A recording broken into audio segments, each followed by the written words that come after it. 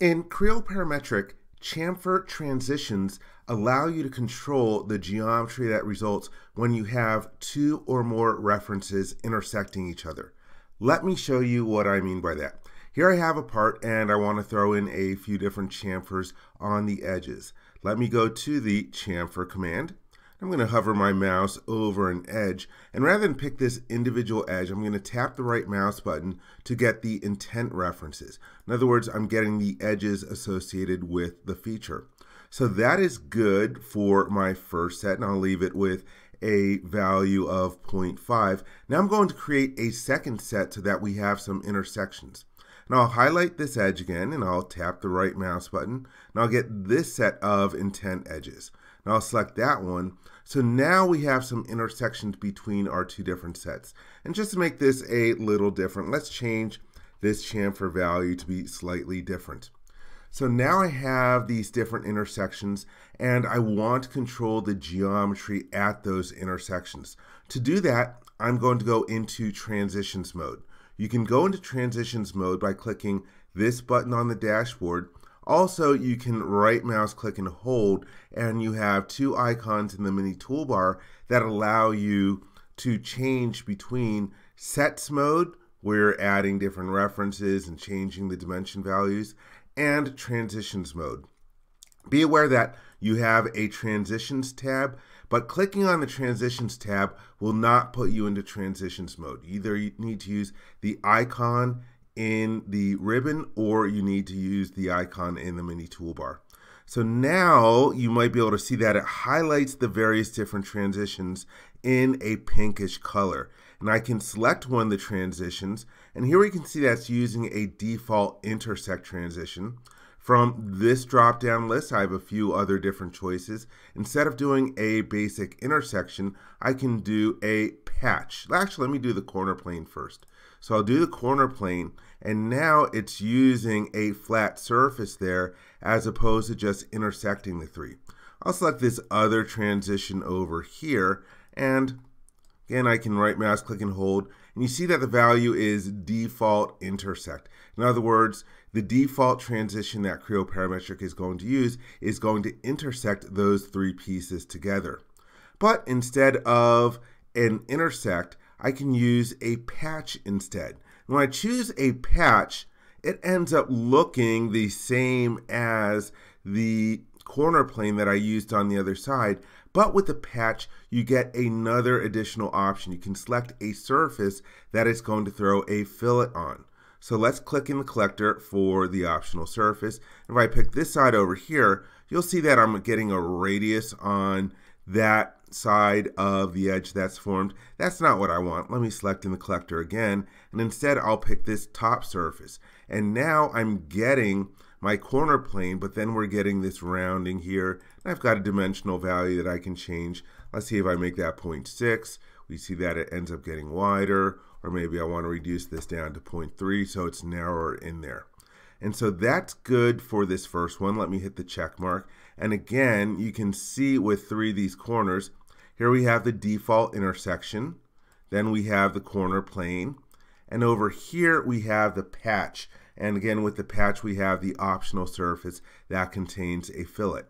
So that is good for the first chamfer in here. Let's create another chamfer, and this time I'll start by selecting an edge, and then from the mini toolbar, I can choose the chamfer command.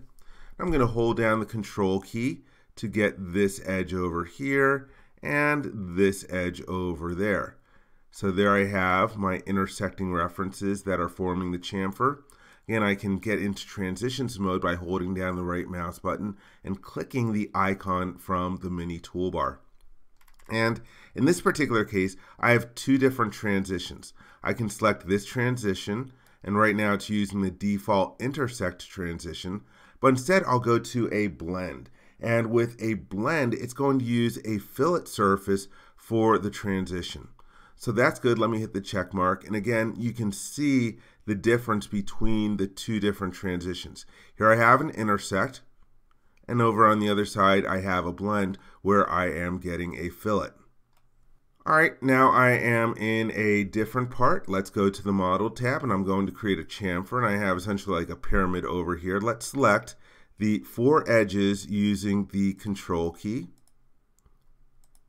And so now I've got 4 references that are come together at a point. Let's go to the Transitions tab and go into Transitions mode. And I'll select this top transition. And again, we have the default intersect option. But instead of an intersect, in this case, I can do a patch. And a patch is allowed when you have 3 or 4 pieces. You'll notice that the corner plane is not available in this situation because a corner plane is only allowed when you have 3 pieces. So in this way, by using the patch, I'm getting sort of like a flattened surface off of there instead of the default intersect, which is going to continue the chamfers towards each other. And also in this particular chamfer, you'll notice that as it comes down here into this geometry, it's continuing the chamfer, and so it sort of slices off of the other extrude.